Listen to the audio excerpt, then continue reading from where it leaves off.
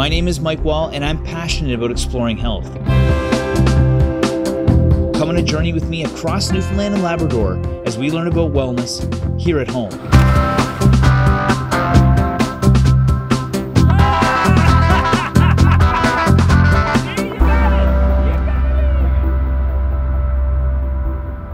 For a lot of us, pets are our family. And I've had pets throughout my whole life, so I can completely understand. They give us unconditional love, and they're always happy to see us. And they're taking an increasingly more important role in our day-to-day life. And I wanted to see whether this is a new phenomenon or something that's always existed. But I'm a scientist, and I like facts. So I got a hold of Dr. Carolyn Walsh, who actually studies the bond between humans and animals, so we can find out exactly what's happening between us and our pets. Who's our buddy?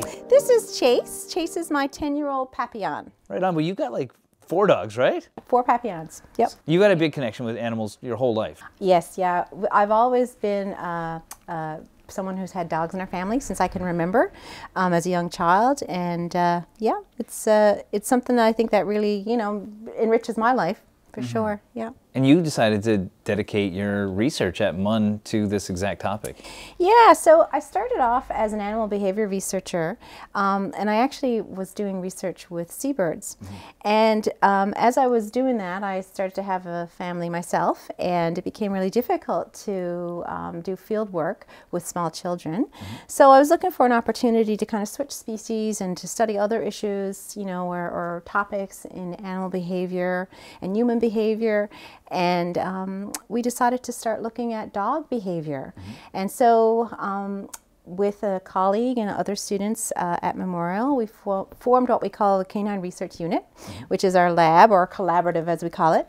And we kind of went from studying mostly dog social behavior to really expanding to human-animal interactions, and not just dogs, with other animals as well. Right, so is there actually a connection between animals and humans? Oh yeah, for sure. So there's lots of data that are coming out, or studies that are coming out from plenty of labs now that are really looking at you know, what the basis of that connection is with our animals, especially the animals that live with us, right, our domesticated animals. And some of that's a physiological basis, so we know that, you know, we can create these physiological connections, if you want, when we're bonding with animals, and they have particular physiological responses as we do, as their people.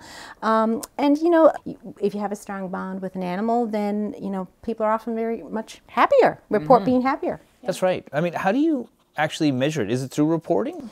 Or? Yeah, so in terms of our research, we've run the full gamut. So some of the stuff we've done has been physiological, where we actually use saliva samples from dogs and from people to investigate, you know, hormonal changes in dog-owner relationships or situations.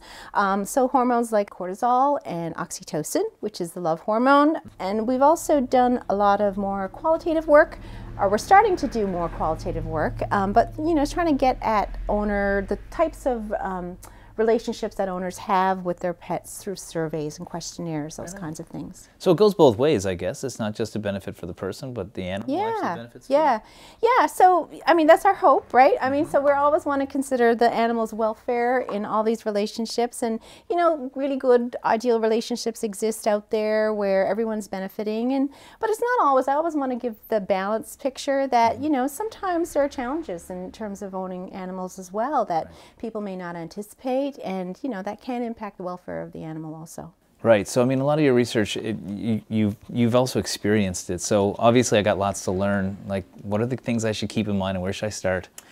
Well, I think, you know, you really want to keep in mind that people have different experiences. So I think talking to as many different people who have different types of relationships with their animals would be a great place to start. Maybe someone at a retail shop, like maybe the dog house downtown. Right on. Well, actually, know Faith and the crew down there, so that's probably where I'll go next, actually. Yeah. Thanks for sharing all your information with us. I really appreciate it. It's been fun. Nice to meet you, Chase. Good boy.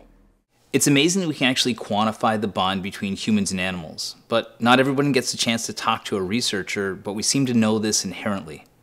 The next question is, why are people getting so many pets these days? Well, I took Dr. Walsh's advice and went down to the doghouse to chat with Faith.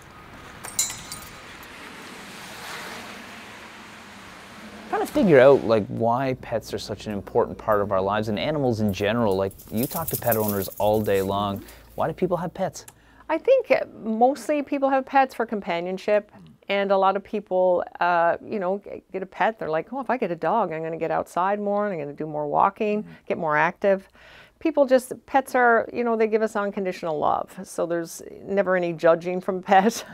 And people just find out it's a comforting feeling to have someone else there with a little heart and 4 little feet. Yeah. And even 2 little feet, birds, it can be any kind of pet. Yeah, right. I mean, and you hear about it now, like dog moms and dog dads, people are really into it, but it does take a lot of work for people. Like, is it worth it for most people? I think it's 100% worth it, but you have to put in the work for the animal. You know, you just got to do that training. Training is a wonderful thing because no one wants to be around an animal that's just not doing its part in public places or even in your home. You want them to be, you know, a happy dog. Yeah. Right, happy but also healthy. I think we sometimes don't think about like our pets' health because that makes a huge impact on their quality of life, but also ours. Like when you invest in your pets' health and their wellness and their happiness, does it sort of reflect on you as an owner? Do you get more out of it? Oh, absolutely, 100%. If you're giving the, you know, perfect nutrition, I believe in that. It keeps the dog healthy and happy, or the cat healthy and happy, and that then you know, reap more benefits, and you don't have to be taking the dog to the vet. The dog is happy, the cat's happier, you're happier. Okay, so I've had pets throughout my life, and I know you can develop this really deep bond with them over time, but one of the things I'm trying to experience today is like, how do I develop that instant connection with an animal? I know a way that you can. We have one of our favorite customers is Stella with the RNC, who helps them with all the trauma cases, and she just instantly goes in there. She's a little ray of light and helps everybody become more calm, and it just is it's a great interaction. Why did 𝐷𝐄𝐋𝐃 care so much about the financial well-being of his friends and neighbours? Why did he spend his days travelling on foot and by coastal boats to teach hard-working folks how to plan and protect, to invest in their futures? Alec's family believed that the best way to weather uncertainty was to help friends and neighbours. Over 75 years later, with a history of independence, 𝐷𝐄𝐋𝐃 lives on. In the trusted advice we give, the freedom we grow with you. It's time to change how we view healthcare. We're leading the charge in global medtech innovation, saving lives, bringing millions in investments, and creating hundreds of jobs right here in Newfoundland and Labrador. Want to get involved? Visit bounceinnovation.ca. I'm Sarah Cole with Hickman Select, and at Hickman Select we offer all makes and models. We even have as traded pieces priced under $15,000. We also deliver anywhere in Newfoundland, including Labrador. Visit us at hickmanselect.ca. So now I know for a fact that pets are good for our health. They give us company and improve our overall well-being. But animals are good for more than just companionship. Sometimes they do things that people can't. So I went to the RNC to visit the police dog Stella, who acts as a therapy dog for the officers to improve their mental health. I wanted to see workplaces, even ones as stressful as law enforcement, that are using these animals to help reduce the stress of their workers. So I contacted Sam Burke, who runs a wellness program at the RNC, to find out more.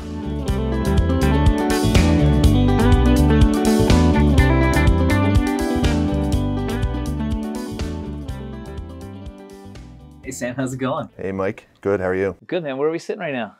So we're in Stella's Wellness Corner. So this is a region within our headquarters here to allow people to come in, decompress, unwind, relax after a stressful and busy day. So what does Stella do? So Stella is a part of our support dog services program here at the RNC, and she does a ton of different things. But primarily, her main role, her main function is to assist with the critical incident response, critical incident stress management following tough calls for service, and some of the challenges that our folks face on a daily basis. Right on. So if something really bad goes on and it's super stressful for people, Stella's there to help. How does she help? So basically, it's just by her presence, really. I mean, there's a ton of literature, a ton of research to support the fact that animals, simply by being present in certain situations, can help people a significant degree. So whether it's lowering blood pressure, you know, assisting with their stress response, just by petting them, touching them, having them around, can help out with those stressful situations, those high pressure types of events. So that's basically what Stella does. She goes into the area, she assists with our folks, our police officers, our civilians, to just be present and help them decompress and unwind after those critical incidents. So Sam, besides your role here, you're actually a trained occupational therapist. So you try and make workplaces better for people. How does this play a role? So as an occupational therapist, I'm constantly looking for strategies to allow people to, get back to function, to be able to reach their goals. And Stella, she is ultimately, something at our disposal to be able to do that for people in an effective way. So a lot of people have pets at home, but having a pet at the workplace, especially like a communal pet at the workplace, how's that different for people? Well, I like to draw on my own experience for that. So I have a dog at home, and when I get home after a busy day, walk in the door, the dog is there just to greet me and just, happy to see you. And it just kind of helps with kind of cleansing yourself of the day, like all the stress, like everything just sort of dissipates away. And Stella really does a similar thing in the workplace. So, again, like people walking by, poke your head in, just take you out of that moment, just come in, see her, and you get that same type of experience or feeling that you would get when you go home at the end of the day and see your own pet. That's awesome. You get kind of the best of both worlds. You get a dog at work and you get a dog at home. Yeah, it's a good mix. So what are some of the reactions from the officers to Stella being around the office? Well, I mean, like it's just great. I mean, people just, you can see that it lifts their spirits. It just kind of takes them out of that moment. It gives them a great opportunity to decompress, to unwind, to relax. And whether that's in response to a particular incident or just simply walking down the hall and seeing her and they poke their heads in, a smile on their face, it's great. That's awesome. Is there any officers I can chat to about like their experience with her? Absolutely, yes. There's tons of police around here, so I don't think you'll have any problem tracking anybody down. I saw a couple familiar faces. I saw James earlier. We used to row together. Maybe I'll track him down. Hey James, how are you, buddy? Hey Mike, good to see you. Good to see you too. In your work clothes at that. Yeah. Used to see you down at the pond. I know it's been a while since we've seen each other down there, hey? I know you're really big into health and wellness, and you're helping here with a lot of different things, but one of the things that you guys are doing is mental health. I just met with Stella and Sam. Tell me about her role and how she interacts with the police officers. So you know what, when you become a police officer, this profession, you can never truly be prepared for the scenarios and situations that you walk into on a daily basis. Yeah. So, really understanding mental health and how we have to care for it every day has become crucial here at the RNC. And, we continue to take strides to learn more about how we can explore resources, including support dog services and how that can change the way we do things. When you look at support dog service, I mean, it's another way to break down barriers and to not just assist our employees, our civilians and officers, but also their family. Well, it's interesting. I think police dog, I think about like, sniffing out drugs or assisting officers in their duties, but I mean, Stella really just works with people one-on-one and their families. Like, how do the officers respond to that? Like, what's the feedback? It's a progressive approach for a police service to bring in an animal, but to see that exploration ongoing here at the RNC certainly builds your confidence in the safety and wellness program. And you look at support dog service and how it's evolved, and Stella is now a fully operational therapy dog. I'm really starting to understand how animals can take us out of our head and put us more in the present moment. Probably a lot more like they live on a day-to-day basis. So we've learned that animals can offer us companionship and they can heal us. But in some parts of the world, people have relied on animals for their way of life, but also their survival. To meet demand for a high-quality supply of the best seafood on the planet, Quinlan is always investing and innovating in new ways to lead the industry. It's Quinlan quality. My insurance agent is telling me about my aggregate limit, and I think that's when there's a car crash and they pile up on top of one another until there's so many that the company's like, there is no way we're covering this mess. And stay out. Like these guys, obviously over their aggregate limit. Good for you. What? What did I do? When it comes to insurance, we'll talk to you in language you'll understand. I don't have the time. I wish I had more energy. Where do I even start? All right, guys, that's enough. Let's get back to it. Let's go, guys. Got this. 3, 2, 1, break. Start where you are. This is your wellness journey. Before the invention of the snowmobile in northern communities like we have in Labrador, people used to rely on dogs for transportation. So I reached out to Scott Hudson from Northern Lights Dog Sledding to learn more about this traditional way of life and to try it myself. And it's something that I've always wanted to do.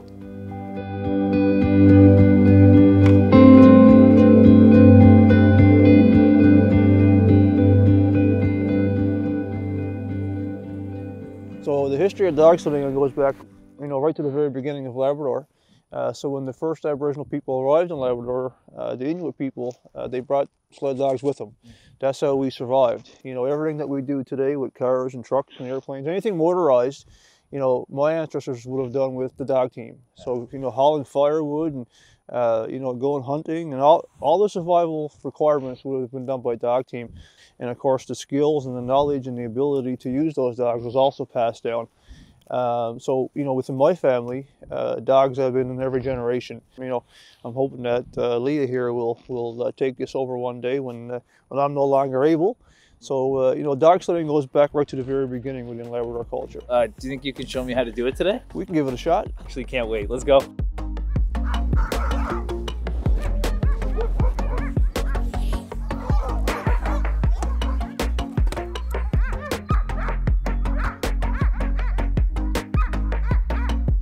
All right, I haven't even gone dog sledding yet and my mind is blown. This isn't what I picture when I think of dogs. These huskies are not your typical pets. They're born into it and they live for it.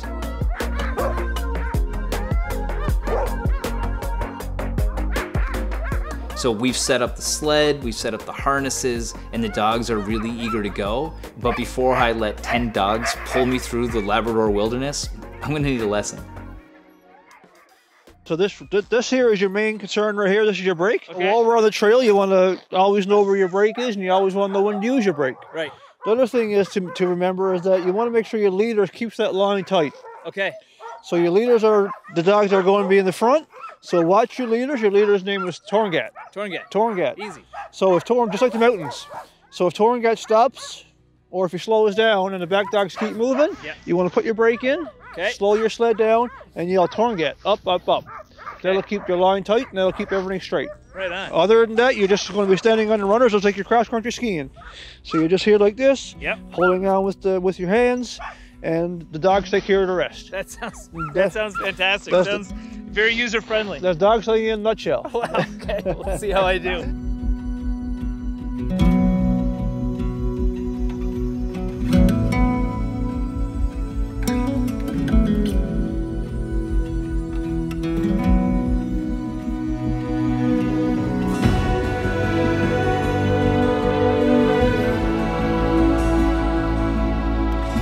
I can't believe I'm doing this right now, getting pulled through the wilderness, completely relying on a team of dogs to get me through it safely. Now, I've always experienced loving relationship with animals in the past, but this feels completely different than before. It's a sense of pure trust that me and the dogs are sharing right now. People used to travel like this for literally hundreds of years. It's a form of connection that I never thought was possible. I could really get into this form of transportation.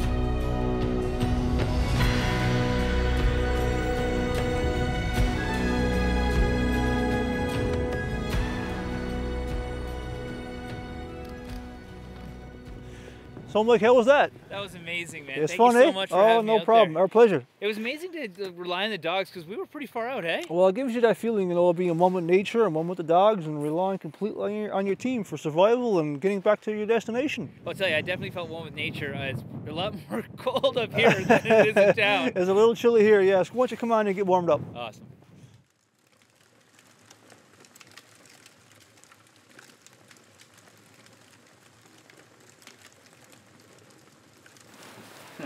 Here we go. Well, it's nice and toasty in here. What was that? That's good. That's good. After that long, cold run, it was nice to get in where it's warm. Yeah, that was an amazing experience. I gotta say, like. Oh, I'm glad you enjoyed it. Oh, it was a trip of a lifetime. Good. I've always wanted to do that, and you know, I was wondering, like, you've got 13 dogs. 13 dogs. So, I mean, how important is the relationship with dogs and you and their team? It's extremely important. I mean, my relationship with the dogs is a historical one. It's a cultural one. It's a historical one from the perspective that there's never been a generation in my family without sled dogs. My father had dogs, his father had dogs, his father had dogs, and right back through the years. Of course, his relationship with his dogs was a bit different than what mine is with mine. His relationship was that of survival, actual survival. He would have been gone in the country for days on end, you know, hunting and trapping and gathering firewood. Everything we do today with motorized vehicles, ATVs, snowmobiles, and trucks, my dad done with his dogs. But that instilled something in me, you know, to want to have dogs, to understand more about dogs and to keep that culture alive. So my connection with the dogs is certainly from a family perspective, but it's from a cultural perspective as well. So as an Indigenous person, it's important to me, you know, we often hear about how Indigenous cultures are losing aspects of our identity. And for me, for the Inuit Métis people, sled dogs and dog teams are integral to who we are. It's integral to our history, our culture, our survival, our very identity. So, you know, there's, you know, pieces of our culture that we can't probably hold on to for various reasons. But, you know, we often hear about Indigenous rights, and I believe in Indigenous rights, but with rights comes also responsibilities. And for me, owning sled dogs, taking care of sled dogs, sharing the sled dog culture, not only is it my right, but it's also my responsibility as an Indigenous person. Right. Well, I really appreciate you sharing that culture with me today. It's something I never dreamed out I actually do. I'm glad you enjoyed it. And you love the dogs. You got a great relationship with them. It seems like they totally listen to you. As soon as you say something, they all turn in attention. I hope that they do. I mean, I love my dogs, and I often get asked the question, you know, do you love your dogs? And I do love my dogs. But I don't love my dogs the way that someone loves their pet. I don't love them in the terms of that pet relationship. I love them for what they mean to me. I love them for what they symbolize to me. I love them for the historical connection. I love them for the cultural connection. And I love them because they allow me the ability to stay connected to who I am as an Inuit Métis person. That's why I love my dogs. You know, and they're just like people, right? Yeah. Some work hard, some is along for the ride. Yeah. Some like to grumble and fight, and some are goofballs, you know? Yeah. So they are just like people, but understanding sled dogs and working with sled dogs, you kind of work all that out. You know what team they got to go on, you know what position they need to run in, who's the leader, who's the wheel dog. So after 18 years of doing this, I wouldn't say I'm an expert, but I've learned a little bit in 18 years, and I still continue to learn every day. Yeah, that's cool. Yeah. It's like a family history for you and your family, but also for the animals themselves. For the animals themselves, and for folks like yourself that visit the area. Yeah. You know, I take a lot of pride in knowing that, you know, people walk away from experiencing Northern Lights dog sledding, you know, be it a very small bit, but it's still a bit of the history and the culture. Because, you know, I like to not only get people on the trail for the hands-on physical experience, but to give them a little bit of history as well, so people have an insight about what these dogs are, what these dogs were, and what they are today, and why they're so important to Labrador. Our connection with animals is a lot deeper than we think. They give us company, they give us love, they can rehabilitate us when we're hurt, and we can even rely on them for survival. It's a level of connectiveness that I never thought existed, but won't forget anytime soon. So I guess the only question I have left is, what kind of pet should I get?